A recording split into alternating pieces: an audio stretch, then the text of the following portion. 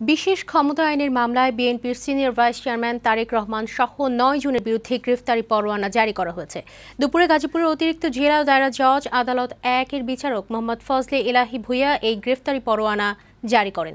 2015 সালে সরকার বিরোধী আন্দোলন চলাকালে গাজীপুরে গাড়িতে পেট্রোল বোমা নিক্ষেপ ও ভাঙচুরের অভিযোগে জয়দেবপুর থানায় মামলাটি দায়ের করা হয়। দীর্ঘদিন ধরে মামলা চললেও আসামিরা হাজিরা না দেওয়ায় তারেক রহমান, লুৎফুর রহমান বাদল ও মঞ্জুরুল আহসান রনি সহ 9 জনের বিরুদ্ধে গ্রেফতারি পরোয়ানা জারি করেন আদালত।